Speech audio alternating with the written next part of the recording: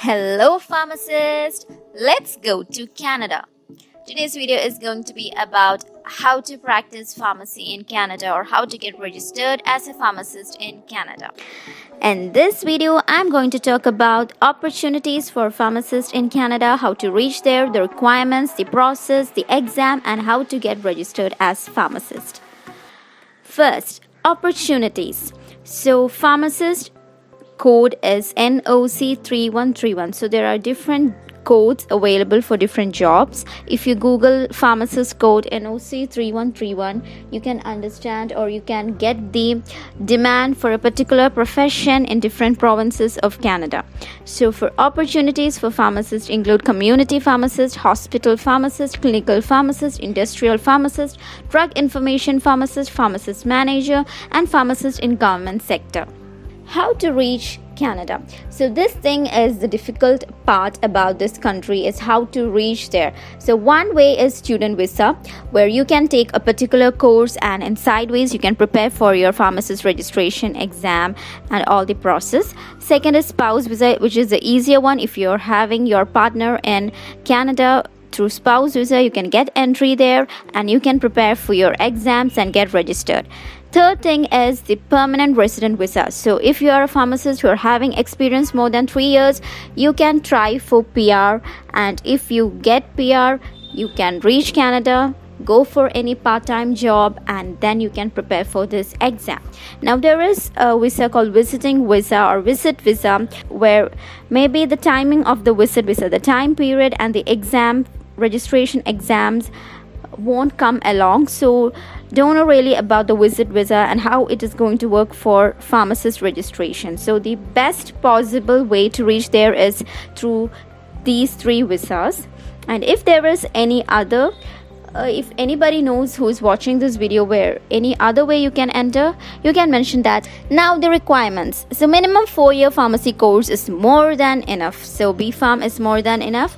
So B.Pharm graduates, M.Pharm graduates, PharmD graduates, PharmD post-baccalaureate graduates, all of them can practice pharmacy in Canada. So this is the only minimum requirement needed. Now the important part is the process. The process of registration include 4 steps. Step 1, Pharmacist Gateway Canada, the gate. Second, document evaluation. 3, evaluating exam. 4, qualifying exam. So taking you all guys through these 4 steps. First thing, pharmacist gateway is literally a gate-like entry. So since international pharmacists, they have to first get registered. They have to make a profile in the Pharmacist Gateway Canada website. So let me show you the website. So everything is available in this website. Everything regarding the pharmacist registration, A to Z is there in this website, given in details with lots of instructions. It's actually to the point. So once you have to prepare a profile in Pharmacist Gateway Canada. After preparing that profile is required for you till your qualifying examination. So that profile is really important. So first you have to register through Pharmacist Gateway Canada. So you should also pay a particular amount to get registered. After that process is document evaluation. So for document evaluation, you have to pay $675. Then initially you have to apply online. So after the payment, you're going to get an application form and a checklist. So checklist is regarding the documents that you have to attach and send. So you have to fill the application form and get all your documents. So the list of documents and everything is again available in this website. Documents regarding your identity, your educational qualifications, all these documents, there should be a Xerox copy with notarized, and it should be sent by post or courier into a given address and just available in this website. So once your document evaluation is done, you will get to the stage. Step number 3, PEBC evaluating exam. So since you're an international pharmacist, whatever you have studied should match with the Canadian syllabus. So they are just evaluating your knowledge regarding whether you can be a pharmacist or whether you're having the knowledge to become a pharmacist. PEBC stands for the Pharmacy Examining Board of Canada. All the websites and link is given in the description box where you can go and check it. So the evaluating exam is like multiple choice questions, and this exam is approximately 4.25 hours. So you have to score 60% of the possible score, which is given in the website as 200. So depending upon how much ever is the possible score, you have to score at least 60% of that possible score. Amount for the registration for evaluating exam is $870, and after 3 weeks your results will be published. So this is exam blueprint, where the syllabus is about biomedical science, pharmaceutical science, which is like 25% of the paper, and pharmacy practice is the 50% of the paper, then behavior, social and administrative pharmacy science. So all the syllabus, the references are given in the website in detail. Next is the PEBC qualifying exam. So once you have completed evaluating exam, you have to write a qualifying exam, which really is an important examination and which is also the toughest exam. So in this exam, it's like divided into two parts. First is multiple choice questions, part 1, and part 2 is OSCE.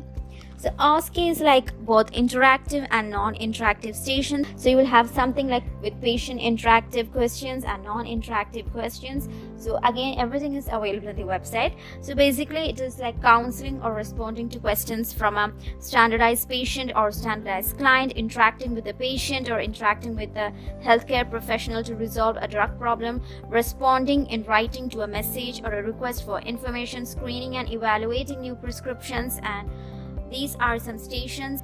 So this is the OSCE exam.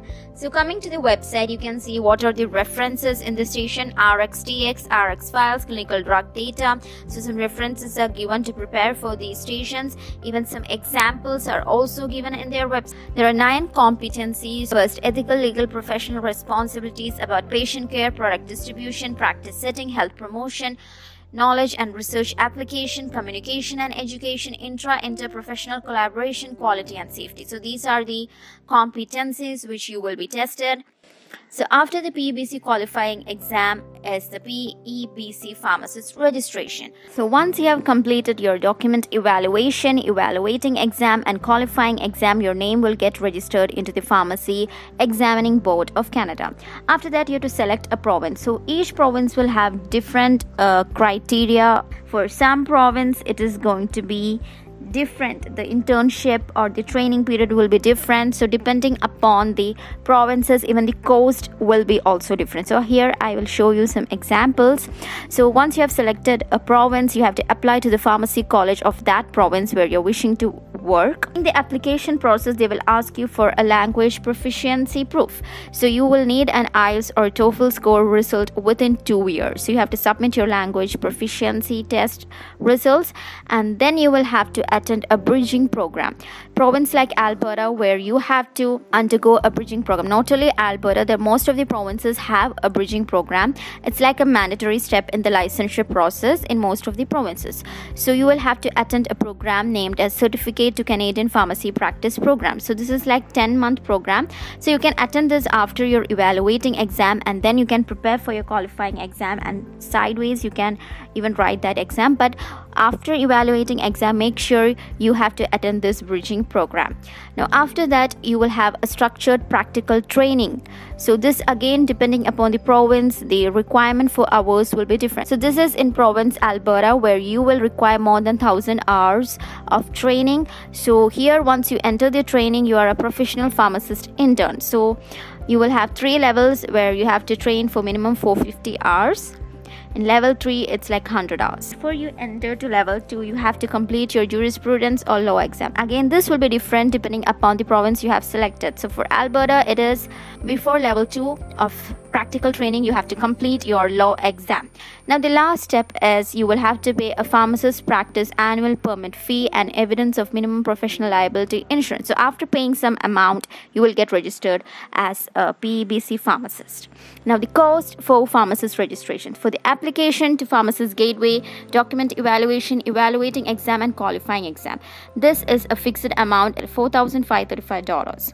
Now coming to the rest of the steps, that is bridging program, practical training, jurisprudence exam, and all that cost is going to be different according to the province you select. So here I have compared a few provinces. So you can see, coming to Ontario, the amount is really huge, but Alberta, you can see it's just $6,093. So this amount is including the first thing, including $4,535. There will be additional cost, the cost of your travel, your stay. So if there is any pharmacist who is wishing to go to Canada, you can really choose this country because it's the best place for pharmacists. And if you're meeting all these requirements, you can go for this. And the thing is that only the registration process and everything is a bit complicated, but there are a lot of Indian pharmacists who have went through all this process and now is successfully working there. So if you want to go to this country, prepare for the exam. There are tuitions and coaching centers available for PEBC evaluating and qualifying exams. So if you have studied well and prepared well, you can really pass these exams and work there. So I hope this video was informative to everyone. Share it with your friends. Thanks for watching. Have a nice day ahead.